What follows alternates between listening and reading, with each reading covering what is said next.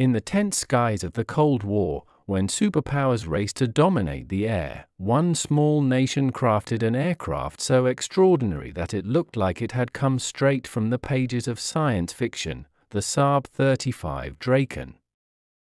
Born in Sweden, a country famed for neutrality yet determined to protect its skies, the Draken was more than just a fighter jet, it was a vision of the future. When it first flew in 1955, the world was stunned. Its distinctive double delta wing, a sleek, arrow-shaped design, was unlike anything ever seen before. This unique shape allowed the Draken to achieve both high-speed interception and stable low-speed performance, solving a problem that baffled even the most advanced nations. Under the guidance of designer Eric Bratt, Saab engineers turned ambition into innovation, crafting a jet that could fly faster than Mach 2 while maintaining agility and control that pilots described as unbelievably smooth. The Draken's design was so advanced that it could execute the now famous Cobra maneuver long before it became a signature of Russian jets decades later. Every element of the aircraft reflected Swedish ingenuity, from its powerful afterburning engine to its ability to operate from short, icy runways scattered across the rugged Nordic terrain. Built to defend against potential Soviet incursions, the Draken stood as a silent guardian of Scandinavian skies, ready to rise at a moment's notice. Its futuristic appearance made it seem almost alien compared to the American Sabres or Soviet MiGs of its time.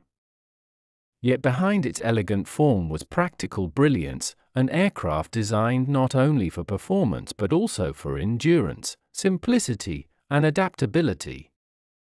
For over 3 decades, the Saab Draken served as the backbone of Sweden's air defense, proving its worth in every role, from high-altitude interception to low-level strike missions.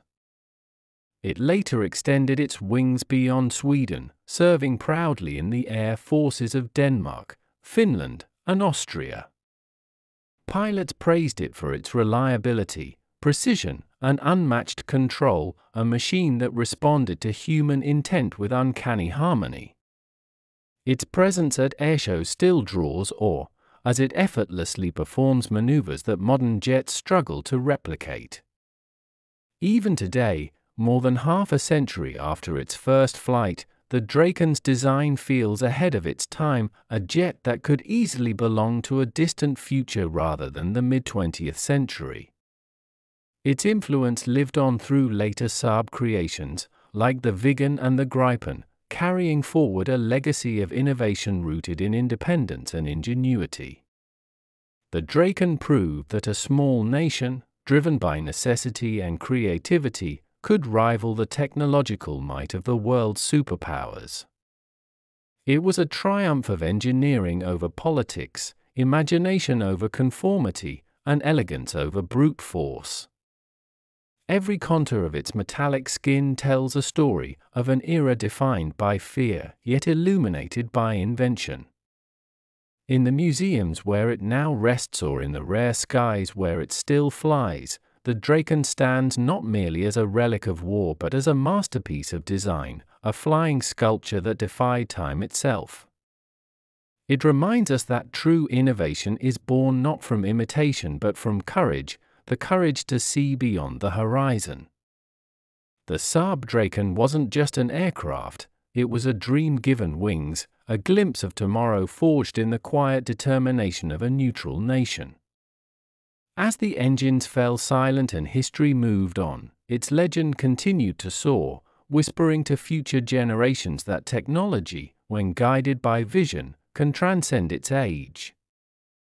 The Saab Draken, the jet that looked like science fiction, remains an everlasting symbol of how imagination can turn defense into art, and how a single design can forever change the story of flight.